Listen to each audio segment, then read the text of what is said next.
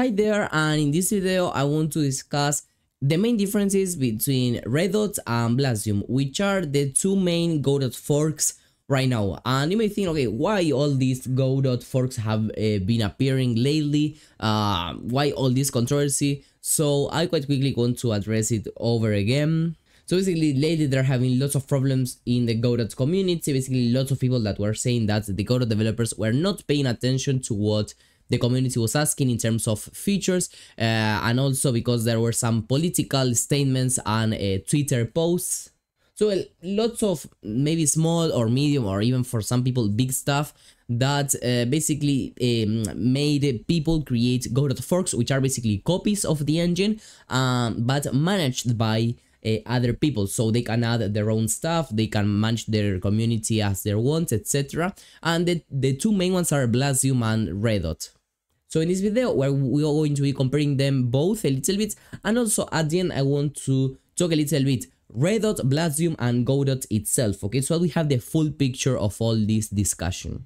First of all, what you have to know is that the biggest Godot fork right now is Redot. It's the one that has the most contributors, the biggest community in Twitter, etc., the biggest Discord server, etc.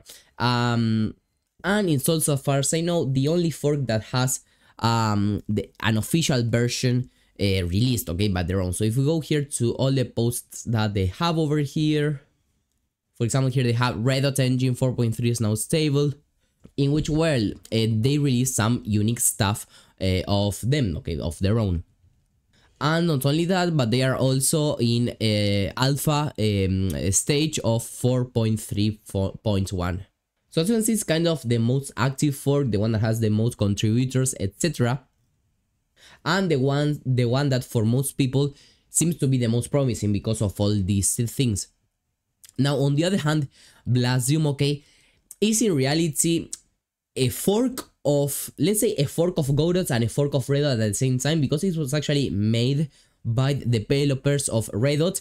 And once again, there is a lot of controversy between what happened in the inside of Redot's team to make developers of Redot actually create their own fork. There are, as usual, two versions of the same story, so I am not going to be digging deeper into that, but what you have to know is that we have firstly Godot, then we have a fork of Godot, which is a Redot. Then that Redot was divided into two, Blazium, okay, and other people just continued in Redot. But still, most contributors and the most people are in Redot, okay?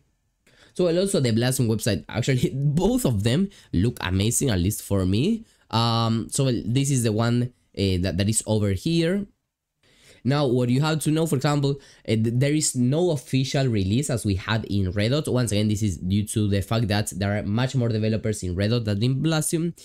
We are still in the process of testing and polishing for the first release. This first release, I believe it shouldn't take too much time to be released. I believe that, well, within the next weeks, that something should be, okay, judging by what has been posted in their Twitter account, by what has been going on their Discord server, etc. So, well, even though there is some information, for example, here, what is Blazium, some of the stuff related to the goals of the project, they also want to offer unique tools and services, such as a tool that is going to allow you to create multiplayer games a little bit easier.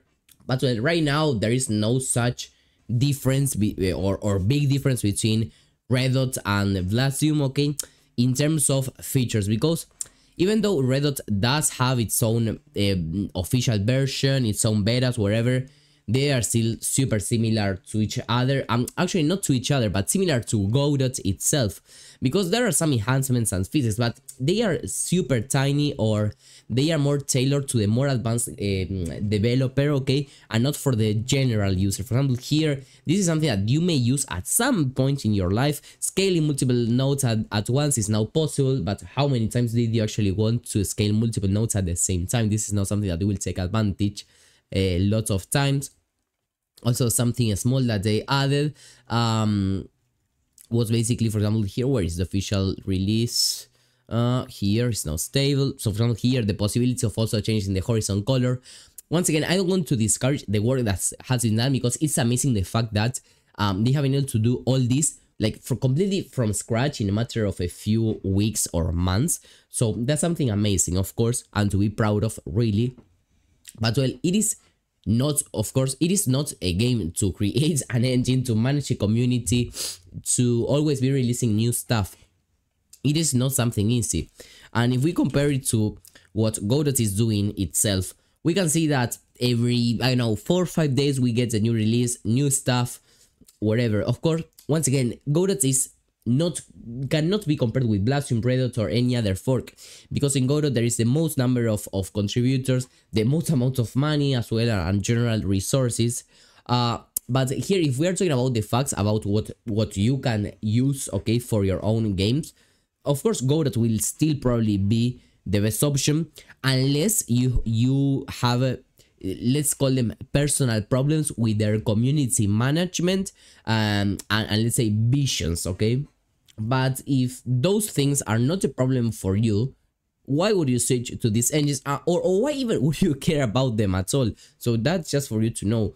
If you don't have like a moral, personal, ideal problem, or however you want to call it with Godot, you can just use it, because for example, also another stuff is the fact that Godot 4.4 was released, just as you can see, a couple of days ago. And well, Blazium doesn't even have an official version, and Redot is still in 4.3.1 alpha, okay? So in reality, if you download Redot right now, for example, you won't have any of the amazing new features that Godot 4.4 provides. So I just want to sum up all the information, because I think that it could have been too much. The first thing I have to know is that the main Godot fork right now is Redot, okay? And well, a couple of weeks, or as Redot was being developed, there were some differences between the different team members of Redot, which for different reasons, and as always, there are different versions of the story.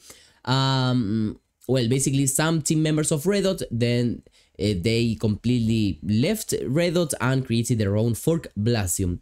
Blazium does not have a stable version right now, or a first release, or wherever, okay? We just have their web page and some stuff over here, which is amazing once again, but we don't have nothing that we can actually kind of see or use, at least here at the web page in the first place. And in Redot, at least we did have the official version, Redot Engine 4.3, and they are even in 4.3.1 in the alpha, which was released something like 1 month ago, so they are probably still working on releasing more versions.